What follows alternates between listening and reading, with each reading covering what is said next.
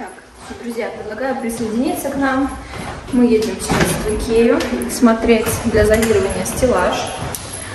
Как вариант, у меня уже парочку в голове, но может по факту все изменится, и я вообще выберу абсолютно другой, который изначально не хотела брать. Что в нашем страшном лифте, когда заснимут эту всю защиту? Как будто в какую-то бомж-коробку заходишь. Таргетированную рекламу покажи. Да, уже показывала. Сегодня крайний, последний теплый день. Было 23 градуса, сейчас 18. Так не хочется прощаться с летом. Точнее, уже не лето, теплая осень, но тем не менее. Прям печаль. Так, где-то на 10-м этаже наши окна. Ставили детей с бабушкой, сами быстренько до Икеи. Не могу понять где, но где-то вот тут. Наклейки. Какие? Вот на холодильник, туда, где он бьется, наклейки. Может быть, вот она, всея разврата для тех, кто купил квартиру, для обустройства жилья. Это просто зловещее место, которое поглощает каждый раз. Я нашла своего молочного брата. У нас очень рано рассоединились. Похож? Не знаю, друзья, что выйдет раньше, какой из этих выпусков, но все равно вы стол наш увидите. Вот вам стол за 14 тысяч, тоже такой барный. Блин, он весь хлипкий, вот так сидеть, и он весь качается. 14 рублей, как бы, да? С учетом того, что наш нам обошелся в 7, мы его сделали сами. И вот это вот трихомудня. И тогда он казался огонь. Но сейчас я его бы точно не взяла. Я уже себе не представляю такой стол. Ну да. Ну да, вот как наше примерно, спальное место примерно. Сколько стоит? 1,60 на 2 метра. Вот такая у нас. Ну, у нас 1,9 м. Ну, могли не за 175 купить, а за 17. Так это только матрас. Да я шучу, понятное дело. Ну, она тоже сколько? Она 1040 стоит. Ну, 10 тысяч. Ну, за 175 мы могли бы оставить в Икее всю свою квартиру.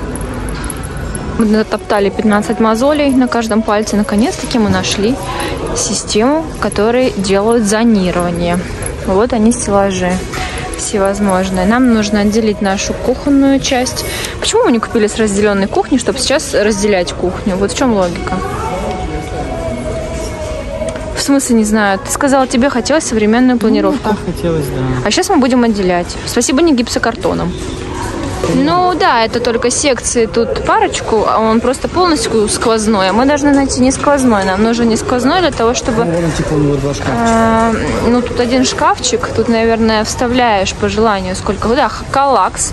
Вот этот... Подожди, нет, это не он. Ну тут 8 тысяч просто, у нас с закрытыми крепится, 20... крепление. То есть это не для зонирования, а просто к стене. Ну тогда нам нужно искать дальше. Ну он стоил 24 тысячи, а этот всего 8 стоит. Это не то. Ну, понятное дело, естественно. Я не спросил, я не мог понять просто как. Как она лучше с той стороны? Ты не можешь аккуратненько отодвинуть, она не прикреплена? Как она с той стороны смотрится? Я хочу посмотреть. У нас же эта сторона будет кухни стоять. Прикручена, да? А вот тут тоже не видно никак, нельзя посмотреть. Ну, белая вот такая будет. Ну, белая или бежевая такого стрёмного цвета. Знаешь, как есть внутри выделка? ДСП это. Ну, вот они, наверное. Ну вот, чтобы она вот такой стрёмной, страшной с той стороны не была. Может, она и такая. Кстати. Ну вот я поэтому и хочу посмотреть. 790. Мы сейчас по тяжести этих коробок. Ну вот. Что мы раньше так не сделали. Надо брать 1, 2, 3, 4. Что ты имеешь в виду четко стало? Ну, я имею в виду там...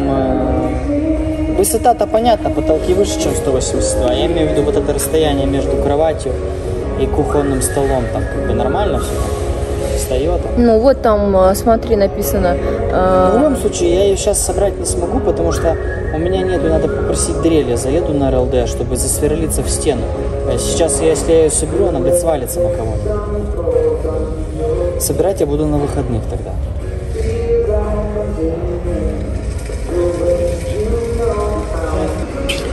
Ой, ну, в общем, ребят, вы как хотите, но вы понимаете, да, что теперь у меня в влоге будет еще вот такая всякая требуха для дома. Ты хочешь, чтобы в нашем доме были такие цветы искусственные? Не. А какие ты хочешь? Настоящий. А чтобы были настоящие цветы, что нужно делать? Дарить жене цветы.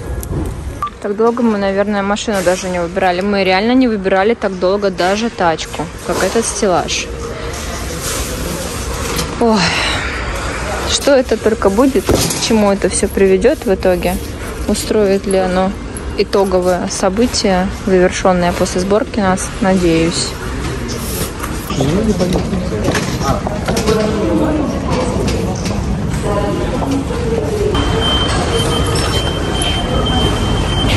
Так, мы пришли на кассу самообслуживания, я их не очень люблю, но муж знает толк. Очереди здесь на ней практически нет, будем сейчас втыкать. Штрих-кода, вон они были, мы же видели. Первый, наконец-то. Нам нужно было с артикулом все совпадали. Все первый сканируйте, подтверждаете. Ага, все понятно. Все, спасибо. Ты проиграл. Ты проиграл. Да, я думала, он все знает. Я на него тут уже хвалила его на кассу самообслуживания.